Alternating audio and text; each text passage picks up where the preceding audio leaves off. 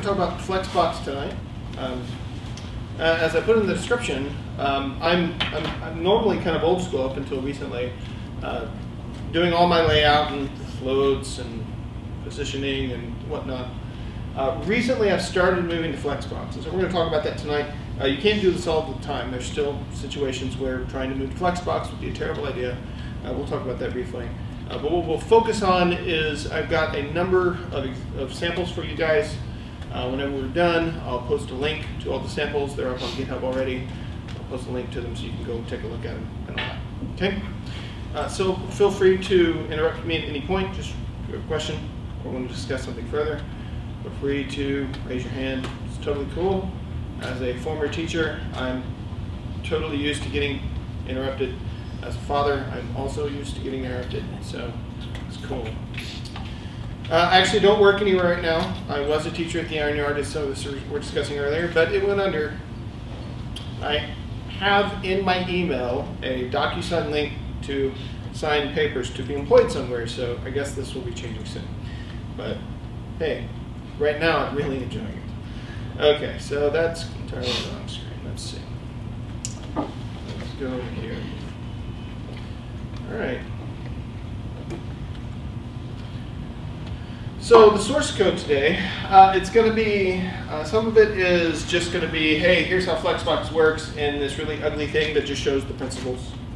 But there will be part of it where we're going to mimic at least a small part of this website, Project 202. They have a local Dallas office. I didn't ask permission to do this. They do not endorse me, nor do I endorse them. I don't know them. I just thought their website looked nice, and so we're going to talk about how you would build this layout in Flexbox. And also, I picked something else that was even easier, which is down here. How would you do this in Flexbox?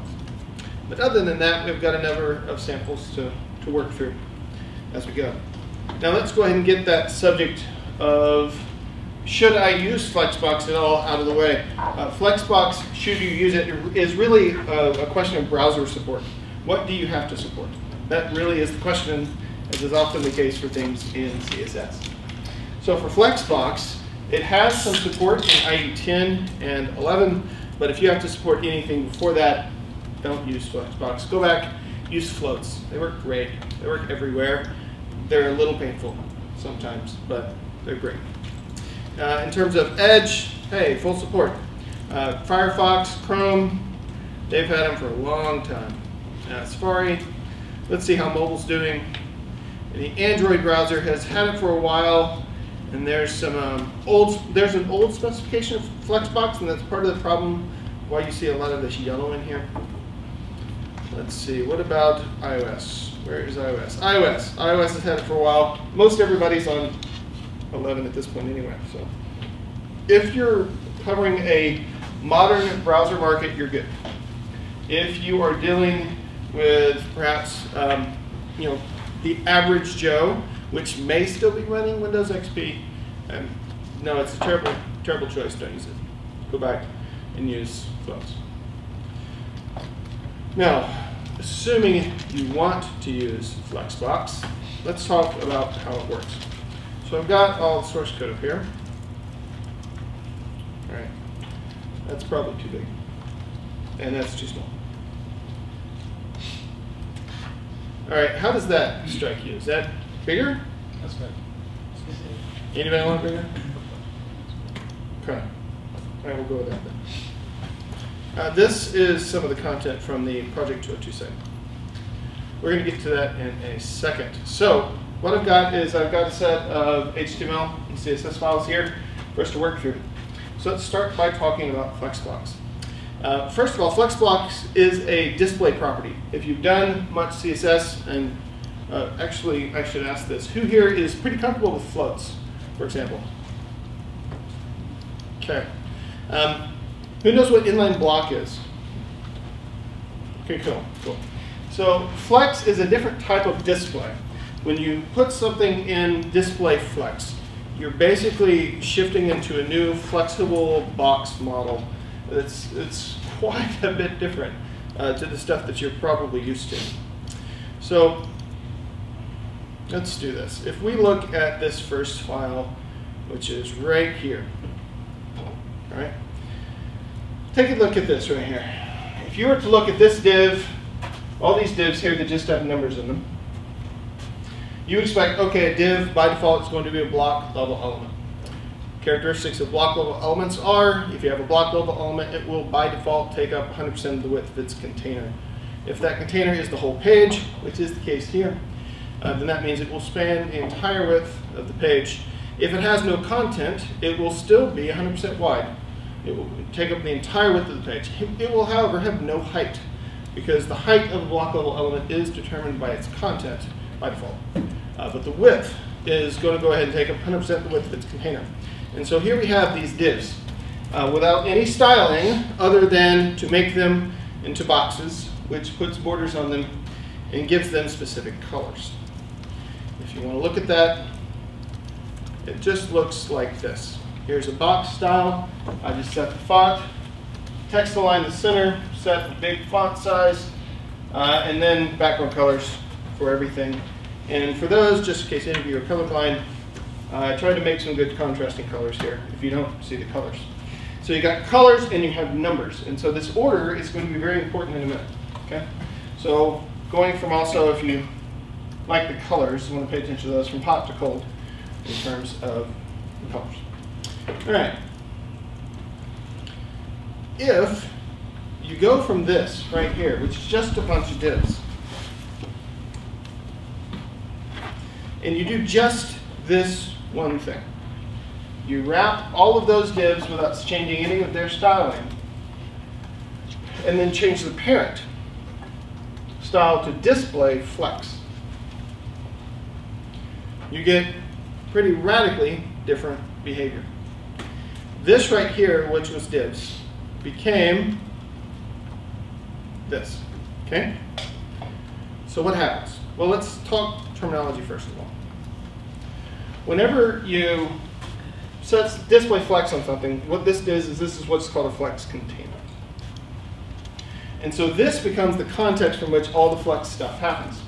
All the immediate children, not grandchildren or anything like that, all the immediate children of that element become what are called flex items. And their layout is now going to shift into the flexible layout module part of CSS3. And so to make these work like Flexbox things, Flexbox items, you don't have to change them at all. All you got to do is set the display flex on the parent. And that means all of its immediate children will behave in that way. And if you have a child that isn't even an element, it will still basically wrap it in a logical element. So it becomes a flex item too. So it doesn't even have to be an actual element. It can be a text element, a text node. It's totally fine. Okay? So there's the flex container, which is the thing that holds everything, and then there's the flex items. All right?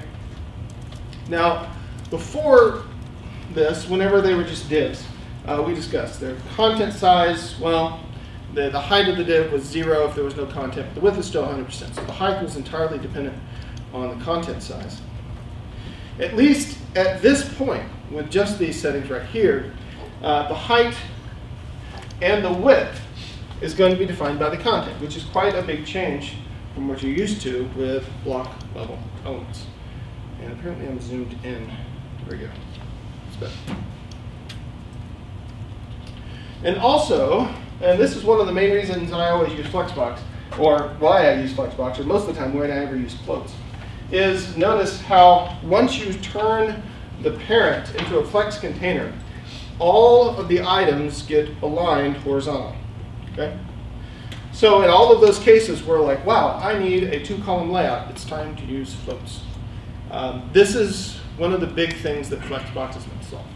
Okay? And one thing it solves really easily, where before, if I wanted to actually make all of these set up next to each other, well, one thing I could do is I could set all of these to display in my block, and then we'd automatically get that behavior. If I want to do it with floats, I could set them all with floats. But at least with floats, you're going to have some level of issues. Guys, you guys familiar with parent collapse? I've talked CSS layout floats here before. Let's see. Let's give this a color. So we can see here that the parent still, it's a block, well, I guess it would still itself be considered a block element, I guess. It's going to span the entire width, though the children are small and kind of over there on the left. If I were to, just to make this easier right now, take all those out, see I've still got it there. If I was to do this and say, go left, save that. Oh, I gotta take this off. Right? I have some other side effects. One of those side effects, well, two. First of all, the float takes it out of the page flow, and that doesn't quite work the same way in Flexbox, which is nice. And two, notice that yellow background disappeared completely. And the reason why is because whenever you float all the children of an element, it can't figure out its own vertical size because it has no children that it's calculating, so therefore it has a zero height. And so that's why it disappeared. Flexbox, you don't have nearly as many of those kind of side effects that you do when you're dealing with floats. Okay? So it's nice. And you get some new capabilities. So it's not just about getting rid of some of the side effects. Any questions about that before we move on? Okay, cool. Now here's the same example, except I added more text. And I added more text to all of these so that they would be large enough to fill the entire screen. Okay? So that's the only difference between this and this. There's no CSS changes there at all, and now we see them filling all the way to the edges. Okay?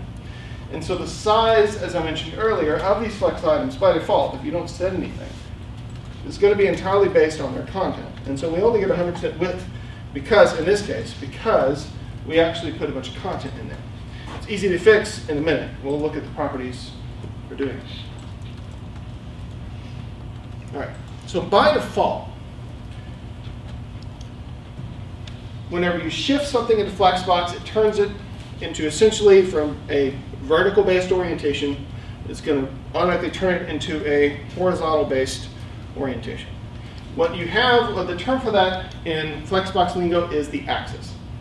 Whenever you go ahead and you set up a Flex container, by default, it will have an axis of a horizontal axis. Or if you look at the property called flex direction, which we're about to look at, it's a flex direction of row, meaning I'm creating a row, please stick everything on this row. That's the basic idea.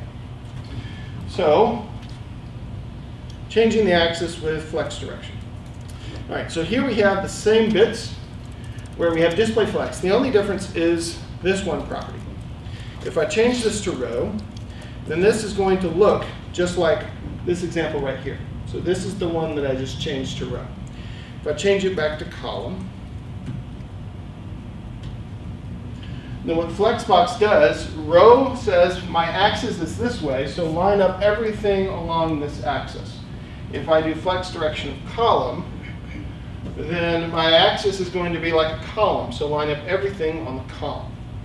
Okay? So those are your two values, at least for now. We'll see a couple more later on. So row has your axis going horizontally, column has your axis going vertically. Okay? How's that strike you? Questions about that? It's not so bad yet. Okay. All right. So, if we want to have 6 items on a row, and we want them to wrap and to make either 2 columns or 3 columns or whatever, then we need to have a way of setting size and telling it to wrap. Back in the float land, all you need to do is set size. You didn't have to tell it to wrap. It would wrap if you just ran out of space. Often when you didn't want it to wrap, it would wrap anyway. Flexbox is very, very different. So let's get this out of the way, and now look at this one. Okay. So once again, this first example is the other plain Jane way. It's Flex container with no other style, just for purposes of how it was before. Now let's talk about flex spaces. what I've done on all of these is I've said I want their flex basis, meaning your basis for calculating their size. I want their flex basis to be 33.33%. So in other words, the idea would be generally when you're going to do something like this is you want a 3-column. You want 100% width, and so therefore you set everything to 33.3333%, and then you're going to have it wrapped so you can get multiple rows and whatnot. That doesn't actually work in Flexbox. You actually have to tell it you want to wrap when you want to wrap.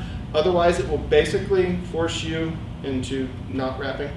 I don't know why they did that. My guess is because of the years of being scarred by floats wrapping when you didn't want them to, because of the 1 pixel width that you didn't realize you had on there somewhere. That's my guess. I don't really know. But with Flex Wrap, which is another property where you can say, okay, Flex Wrap, wrap. If you have those same 33.33%, you get this. Okay? If you monkey with them, change those to 50%.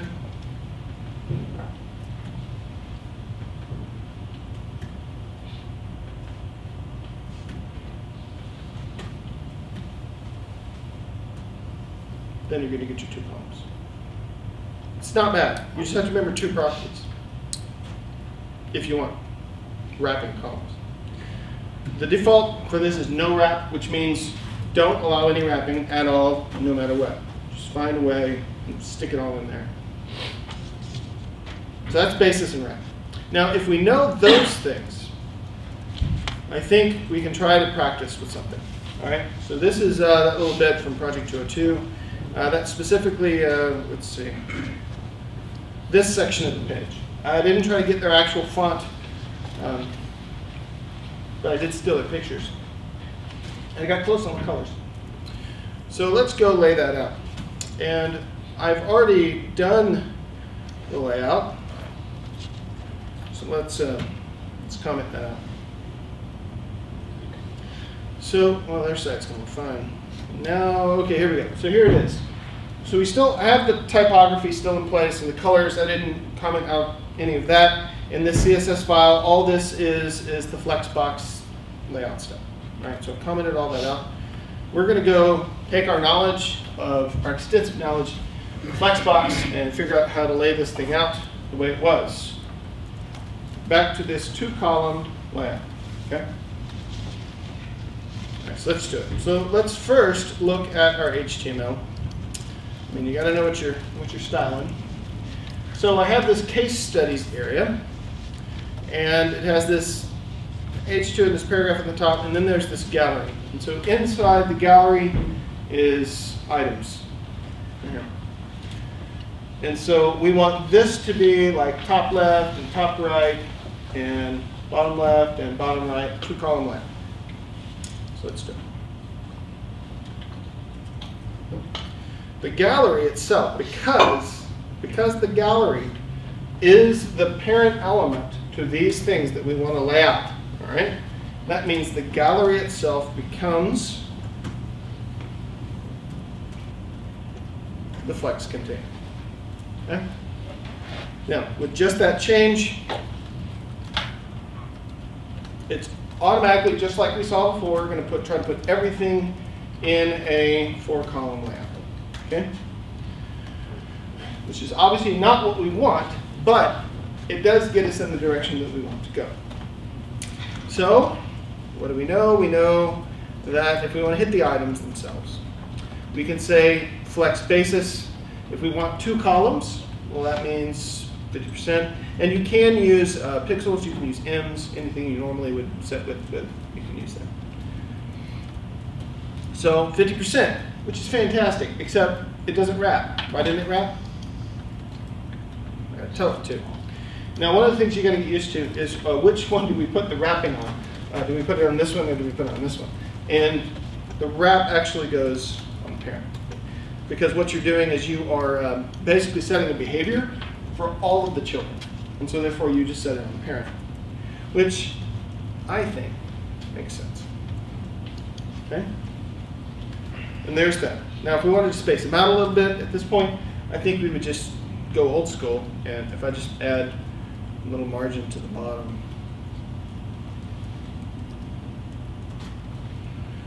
And so I've got that. Now, one thing that's different about our bit here is that there's just spaced out, which is kind of cool. And ours is not spaced out, which is kind of not cool. We could solve this by adding padding, for example, in the items, or we can talk about something else with Flexbox and then do it that way. And so that's what we're going to do. So let's now go back to here. Any questions about that? Can we move on? Cool. Time to talk about justify content. So, in this example,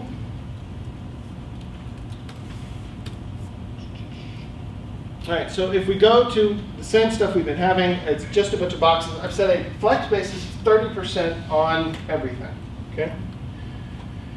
And it's got a flex rep, which means it's going to be 30, 30, 30. So this is a total of 90, so we should expect some space on the right hand because it's not 100%. That's on purpose. And so, but we do set it to wrap though. So therefore, this can't fit up here because 90 plus 30 will be over 100. So at that point, it's just wrapping. So this is default behavior in terms of justifying content. So what justifying content is for basically justifying content on the axis.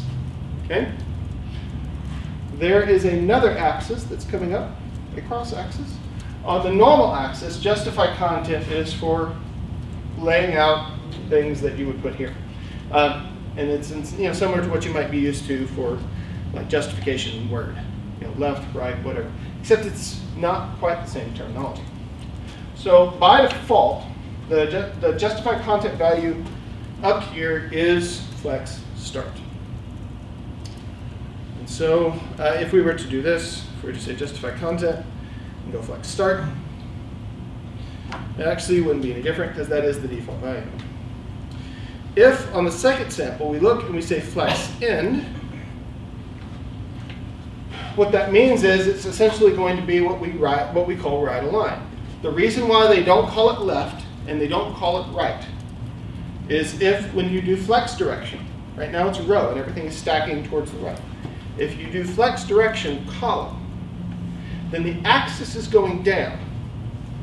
And flex start is at the top and flex end is at the bottom. So left and right won't work as terminology. You have to know what your starting axis is. And your start of your axis in the row layout is on the left. So they call it flex start. And it ends on the right, so it's called flex end. This is, I think, legitimately confusing. But the reason why they had to do this is because they allow you to change the axis. And they had to come up with a terminology that worked with both setting things to go horizontally versus setting things to go vertically. I didn't make it, so it works. Anyway, so this is flex end and why they called it that. Flex center, which looks just like justify content center. Or not flex center, just justify content center. Does what you would probably expect. You got space on the left and you got space on the left and space on the right. Now these two down here are the ones that we can use to finish up our Project 202 project. And so if you do justify content space around, what it will do is it will basically come up with all the space, divide it equally between here, here, here, and here. Okay, so it will put the space around them all, not at the top, because this is about horizontal, not vertical, because we are in row mode here. And so, yeah, space around, put space on the outside and in between. If you do space between, then there's no space on the outside. So if whatever you're laying out, if you need it to be flush along the edge, then you do space between, and so the space will just go in the middle, right here, okay? And that's all there is for that. So let's go apply this to here. So if we go back with our Project 202 example, we can look at this and say, okay, so the items. So before, what we did is we set the flex basis to 50%. If we set it to, let's say, 45%, that's still going to keep it 2-column, but that means there's going to be an extra 10% left over for us to go space in. Okay. So now if we look at here, everything's shifted over a little bit to the left and also shrunk a little bit. So now what we can do in the parent, because how you lay out, how you justify the content of the Flexbox has to do with the parent, has to do with all of them. That goes up here. We say, let's start with space between first. So that'll put all the space here in the middle. Here. And then around. Moved it in a little bit and of course took away some of the space there. Okay? Any questions about that? And that right there gets you with, I think, everything I've ever actually used on Flexbox. I don't think there's ever been a problem I've had to solve. No, there's been one other problem I've had to solve. All right, we can do that. There's a lot of Flexbox, there's some really cool things you can do that I can't ever imagine using, but it's cool. But that right there will get you most of the way. There's something when we talk about cross-axis that I have used, which is really useful.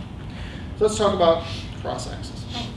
So in here, I put these text nodes in here just so there could be text and we could show some interesting things here. So let's pull that up. Let's see, that would be line items. So justify content, basically organize content on the plane of the axis. If you have a situation where not everything is the same height and you need to organize things vertically, which at that point what you're on is you're on what is called the cross axis. And so if you do flex direction row, your axis is horizontal, your cross axis is vertical. If you do flex direction column, axis is vertical, cross axis is horizontal. Yeah, okay. So let's take a look at this. Align items is for your cross axis. So if we take this first example where we have a big box and a big box with text here at the top. I've got here up at the top, let's see. Yeah, so this is going to be the default. See how the yellow box is the same size as the red box and the text is just kind of sticking up there at the top. If you put a flexible size on these boxes, like min height, not height, but min height 100 pixels and min height 200 pixels, the default value for align items in Flexbox will actually cause them to stretch. And the value for that is actually called align items stretch. Okay? So behavior matches the name pretty well. Okay. Now if you change it to something else like flex start, then you actually get different behavior. That's the next sample.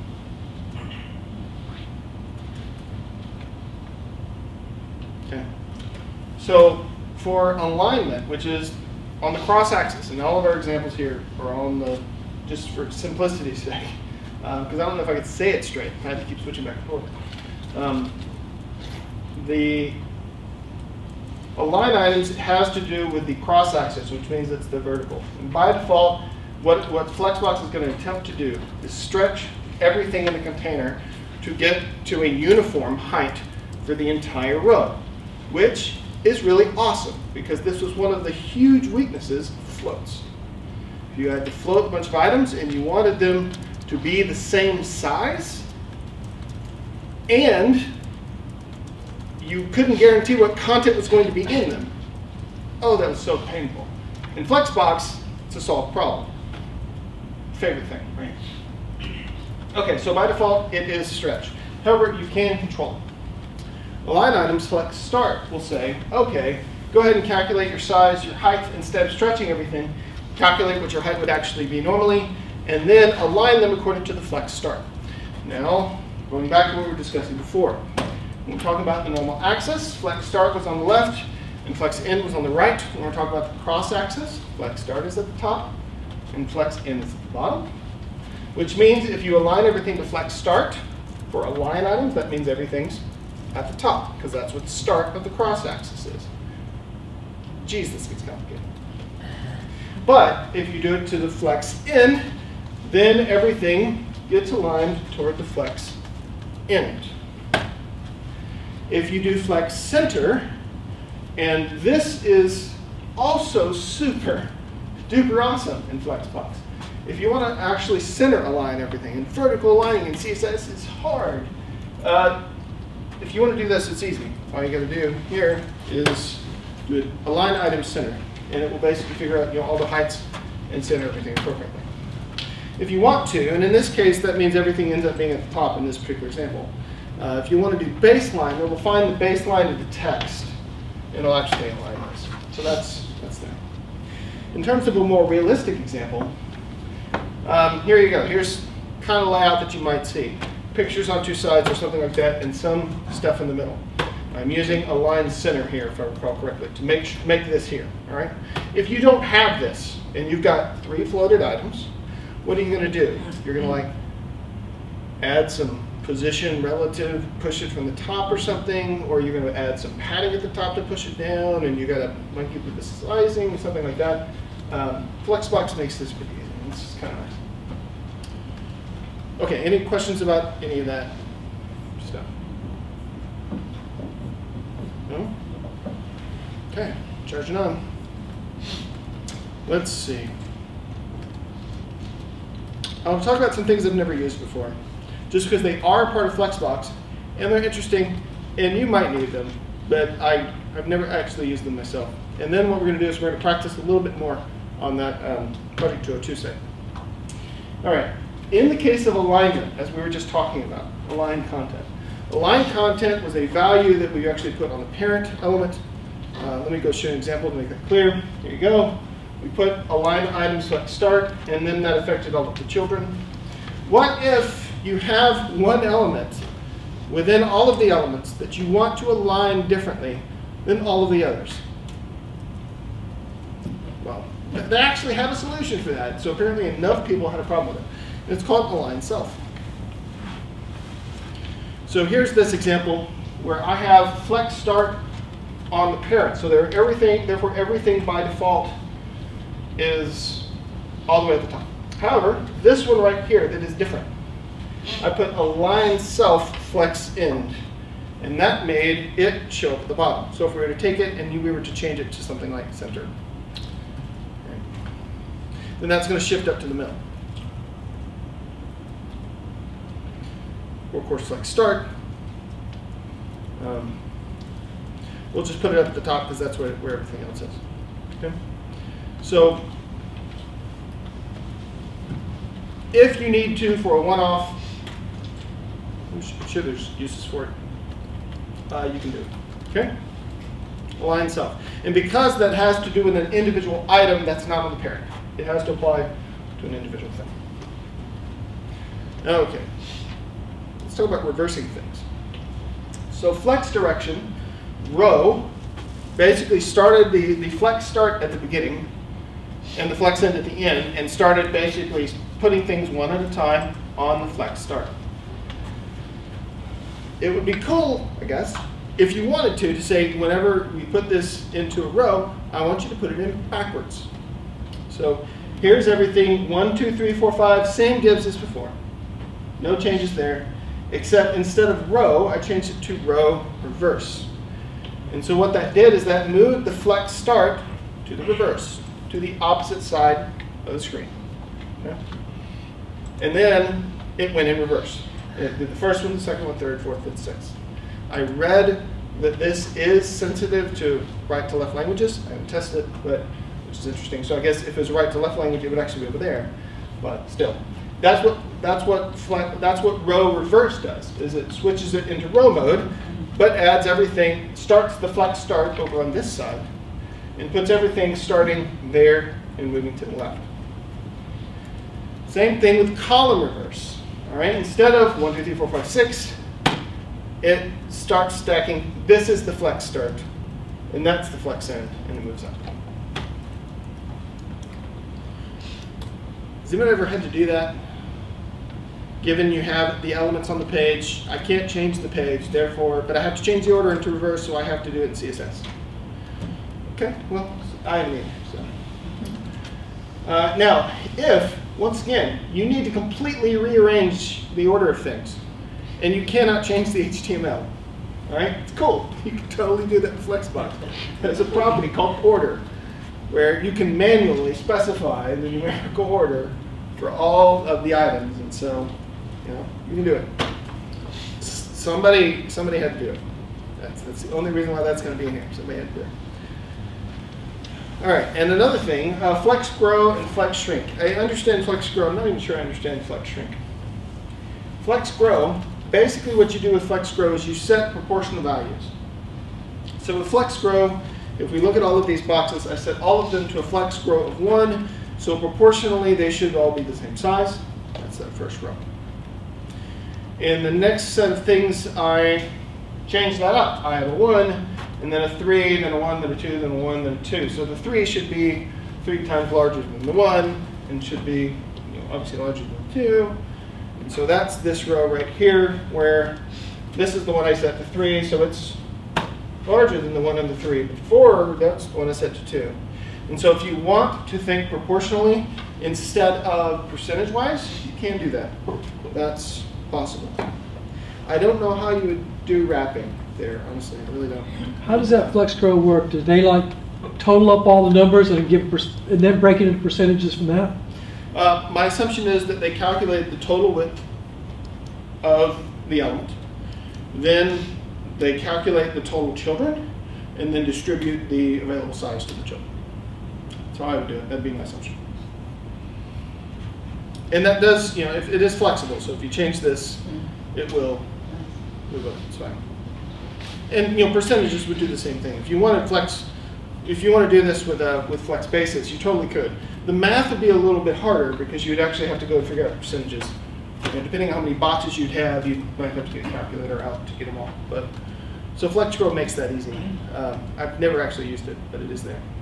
Then there is a flex shrink thing, which, like I said, I've never actually used, except for right now. I put a flex shrink on this one, and it shrunk, and everything else took up the available space. So if you're interested in flex shrink, I totally recommend you take a look at it, because I can't really help you. All right, I also have some resources here. Let's go back and look at this case study a little bit more. What I want to do is I want to make this, throw in a media query to move this to a single column layout. With Flexbox, this is easier than it was with floats. And then we'll do that also with this bottom portion, which is supposed to be this, this bit down here. All right, so we'll finish this up before we do that. So what did they do on their set? Well, eventually they went to a full width. We're going to do something like that. They've got some, they're applying some funky JavaScript to their images, and we're not going to do that because we're totally cool. So I'm just going to shift this into a basic one column layout. The image may or may not span the entire width. We'll see. So let's see, that's the layout. Okay, back to where we were. So how did we do the layout before? Well, we turned the parent into a flex container by doing display flex. We told it to wrap, so if we ever run out of size, we're going to wrap, and we set the flex basis to 45%. So then whenever the third one tries to add on, it's going to be way over 100%, and so therefore it has to wrap. And so that's how we did our two-column, two-row layout. If we wanted to throw in a media query at a smaller screen, we could do something like this, screen and max width, some pixel size. And at this point, we could apply different styling. Now, we can actually go different ways with this. If we go back to the very first thing we looked at in Flexbox, which is the flex direction, what we can do is, first of all, think we're not going to be doing rows anymore. We're doing columns. So we could just go the route of doing this. So I'm going to keep the display flex, but I'm going to change the flex direction to column. And so let's go take a look at that, refresh, and that shifts it to column. Okay? Now what's strange about this to me personally is this flex basis of 45% is still in there, and it's not affecting the width. It may be because this is actually meant to do the height, because we are changing the axis. What I would do actually in this case, so I would probably do something like this. Set it back to its automatic value, which in this case has no visual difference, but it makes me feel better because it makes sense to me. So here we go, I shift, and it'd be nice for this image just to be bigger.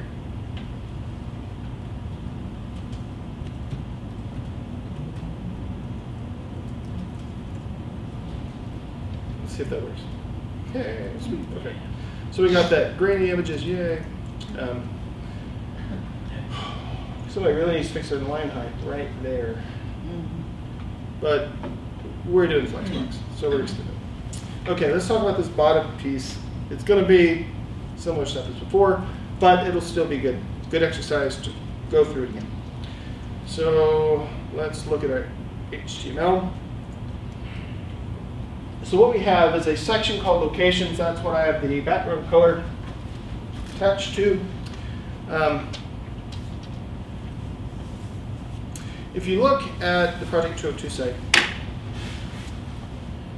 notice how even though the browser is quite a bit bigger than the size of this content, the content doesn't keep going, right? So it seems like they're doing something to keep everything centered, yet not go 100% width until you get to a certain point and then things start shrinking. Okay.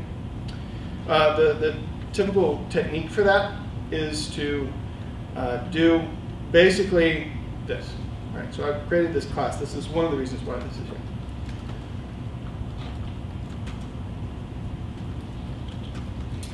If you set a max width, not a width, because then it wouldn't be flexible, a max width, which means when you shrink it, it will go smaller. Let's say we set a max width of 800 pixels. Okay. What that's going to do on ours is that's going to make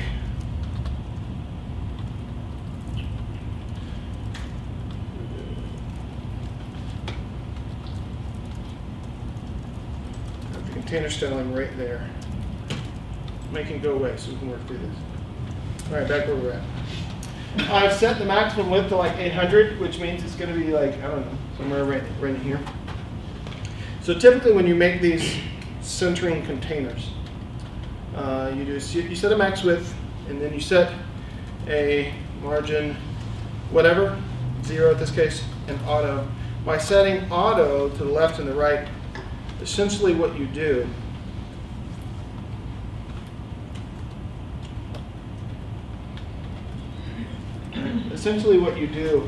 by setting it to auto is you say, okay, whatever my width, I get my max width, which means we have, yay much space that we could put on either side.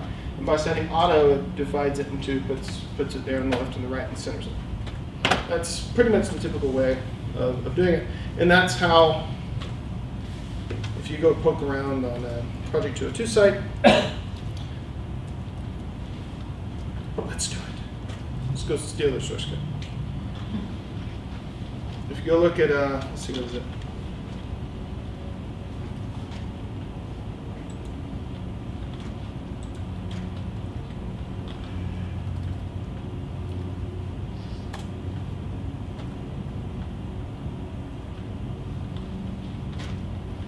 It's in here somewhere. Let's go find it for this section. I promise I'm not lying to you.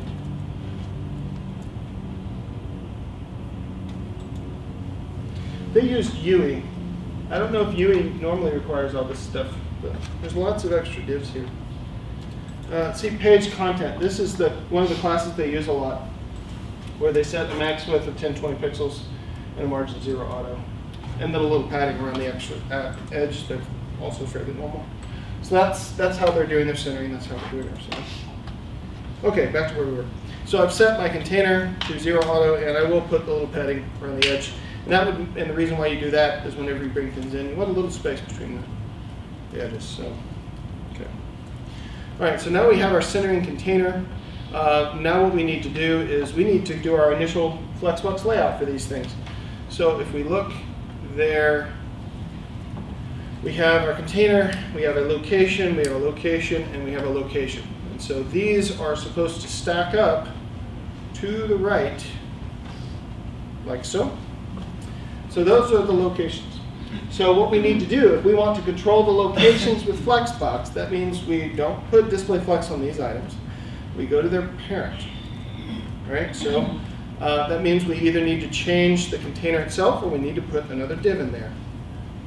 And I'll just give it some really annoying class name like FlexParent, because we just need something.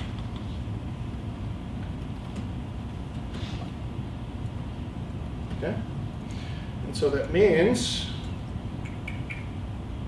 when we go to our style, for the locations, that's the typography. Here we go.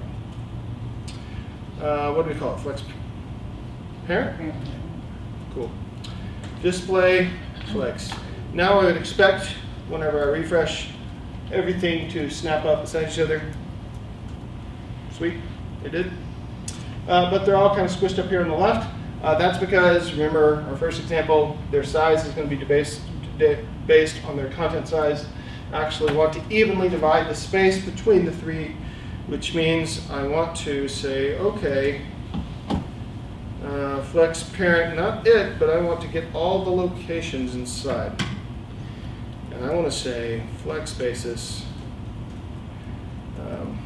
33.23. And so that should give us a little space there. Okay? Yeah, that's basically it, actually. All right. Now, same thing there if you want to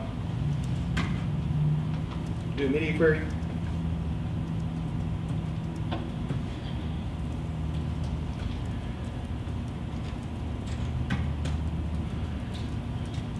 It would be natural to turn this into a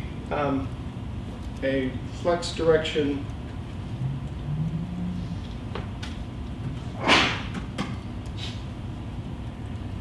column. That'll shift it from the row to a column, and that'll do it. You can also instead do this. You could set the basis to 100%.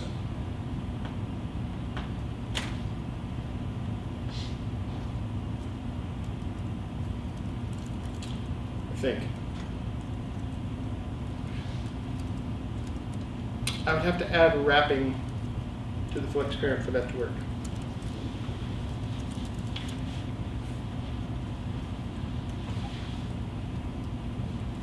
There we go.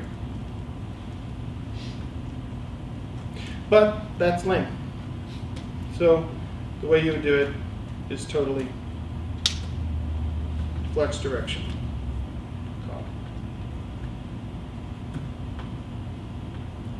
Okay. That's basically Flexbox. You want to do something weird?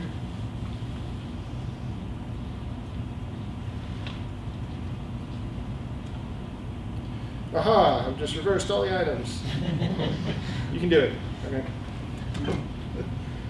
Power's in your hands. Any questions? Yeah. I must have missed how it's installed and how the Flex file itself relates to the CSS file. So Flexbox is actually built into the browser. Now what I did, and this might have led to a bad impression, is I have, for this file, I just have two separate CSS files. Yeah, I noticed that. And the only reason why is so I could have one file that was just the typography and the colors, and I could just leave that alone, and we could just focus on the layout. That's all it was. It's totally fine and actually normal to put all of that in the same CSS file, or organize CSS however you like to organize it. So this is all built into the browser. It is. But it's not part As of CSS3? It is actually a part of CSS3, which is pretty old now. I mean, they actually, years ago, they abandoned the idea of, oh, let's make a CSS4 and an HTML6, and they just kind of went on this evolutionary model of we're just going to keep creating new an things. extra thing you had to put in there, extra files. Nope. It's actually just all built in as long as you're hitting the right browser stuff. If you use it and something doesn't support it, you're just going to get nothing. Do you, go ahead, I'm sorry. Go ahead. Do you find in practice, I guess, at what point are people using Flex to a fault? At what point would you say, no, you want to do this maybe, and Grid is coming, but I don't know. I guess I'll leave the question right there. Use it for what it's good at. I mean, CSS, like position, position relative and absolute, those solve problems that Flexbox is not meant to solve, and so you shouldn't try to make Flexbox solve those. Generally speaking, I reach to Flexbox, assuming I'm supporting only certain browsers. I reach to Flexbox when I need to make columns. That's basically the normal places I would reach to floats.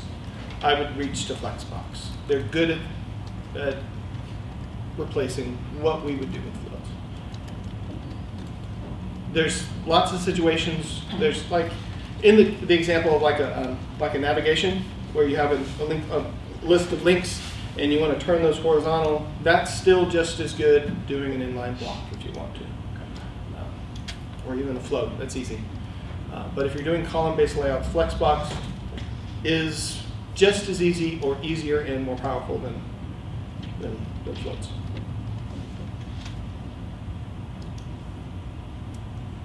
Now, if you want to use floats and the original uses of floats, where you have like an image floating in this sea of text, and you still use floats, which is what they're originally for. What do you want to talk about? I was just kind of thinking something very similar. Is like thinking specifically regarding like bootstrap grid. Does that kind of push it more towards irrelevancy? I would say. I'm not a good person to ask because in general I don't like grid systems, but especially with Flexbox, it's granted. Floats were weird for layout. They were legitimately weird. You got used to them and you did it, and then you were proud of it being able to conquer. And so that's what I did for years, and I still didn't do grid-based layout, grid systems, 960 grid system, whatever.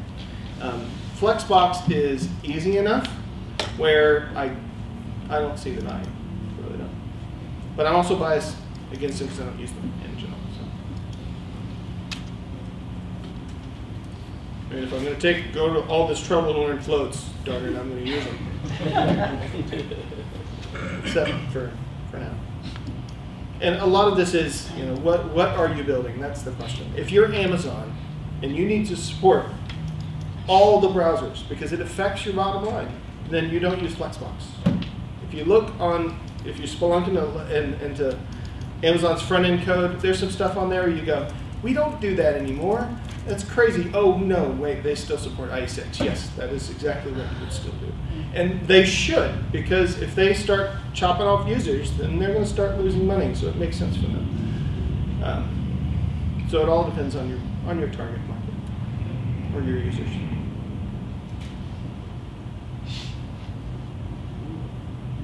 Anything else? Okay, well, I won't keep you any longer. That's it. Thank you. All right, I'm going to let you guys vote. All right, on 3, I want you all to point to the person who asked the best questions. All right? I want you to think about it. I want you to think about it, okay? Think about it. On 3. 1, 2, 3. I didn't get many fingers. I got you got slightly more. Okay, you get the book. I would recommend anyone who uses .NET more should probably take it. I don't want to take it and not use it. Do you do JavaScript touching and programming? I'm pretty early on, but I'm learning JavaScript, Python, and I do web development some at work. But Okay. we are a .NET shop, but I'm not really attempted to learn it, but I probably should. It's pretty good. I like that. Let's look at the table of contents. Let's see. Basics of responsive web design.